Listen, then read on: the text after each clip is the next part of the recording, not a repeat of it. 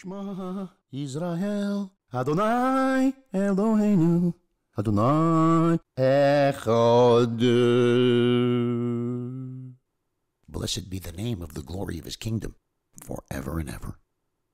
You shall love Adonai your God with all your heart and with all your soul and with all your might. And these words which I command to you this day shall be upon your heart. You shall teach them thoroughly to your children, and you shall speak of them when you sit in your home, and when you walk on the road, when you lie down, and when you arise. You shall bind them for a sign upon your hand, and they shall be a tefillin between your eyes.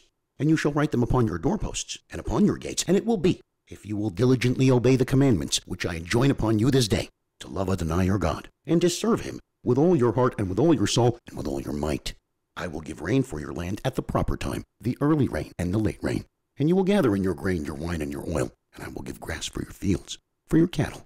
And you will eat and be sated. Take heed, lest your heart be seduced away, and you turn astray, and worship alien gods and bow down to them. For then the wrath of Adonai will blaze against you, and he will stop up the heavens, and there will be no rain, and the earth will not yield its produce, and you will swiftly perish from the goodly land which Adonai has given you. Therefore place these words of mine upon your heart and upon your soul, and bind them for a sign on your hand, and bind them for a reminder between your eyes. You shall teach them to your children, to speak of them when you sit in your home, and when you walk on the road, and when you retire, and when you arise. And you shall inscribe them on the doorposts of your house, and upon your gates, so that your days and the days of your children may be prolonged on the land which Adonai swore to your forefathers to give to them, for as long as the heavens rest above the earth.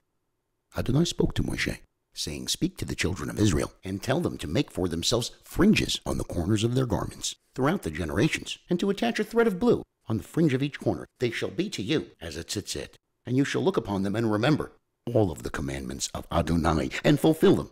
And you will not follow after your heart and after your eyes, by which you go astray, so that you may remember and fulfill all of my commandments, and be holy to your God. I am Adonai your God, who brought you out of the land of Egypt to be your God. I, Adonai, am your God. Truth and belief is all this. It is established with us that he is Adonai our God. There is no other. And that we are Israel, his people. It is he who redeems us from the hand of tyrants, our king, who delivers us from the grip of our enemies, the benevolent God who avenges us against our persecutors and brings retribution on all our mortal enemies. He does great things beyond limit and wonders beyond number. He has kept us alive and did not allow our feet to falter. He led us upon the high places of our foes and increased our strength over all of our adversaries. He is the benevolent Adonai who in our behalf brought retribution upon Pharaoh and signs and wonders in the land of the Hamites, who in his wrath struck all the firstborn of Mitzrayim, and brought out his people Israel from their midst to everlasting freedom, who led his children through the divided parts of the sea of reeds, and drowned their pursuers. Not one of them remained. As his children beheld his might, they extolled and offered praise to his name, and willingly accepted his sovereignty. Moshe and the children of Israel with great joy raised their voices in song to you, and they all proclaimed, Who is like you among the supernal beings, Adonai? Who is like you, resplendent in holiness, too awesome for praise, performing wonders? Your children beheld your sovereignty as you split the sea before Moshe. This is my God, they exclaimed, and declared, Adonai shall reign forever and ever. And it is said, Adonai has redeemed Yaakov and delivered him from a power mightier than he. Baruch atah Adonai, who delivered Israel. Our Father, let us lie down in peace, our King.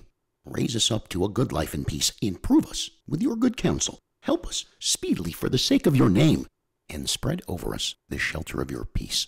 Protect us, and remove from us the enemy, pestilence, sword, famine, and sorrow. Remove the Yitzhara from before us and from behind us. Shelter us in the shade of your wings, and guard our goings out and our comings in for a good life in peace, from now and for all time. For you, Adonai, are our guardian and our deliverer. Baruch atah Adonai, who guards his people Israel forever.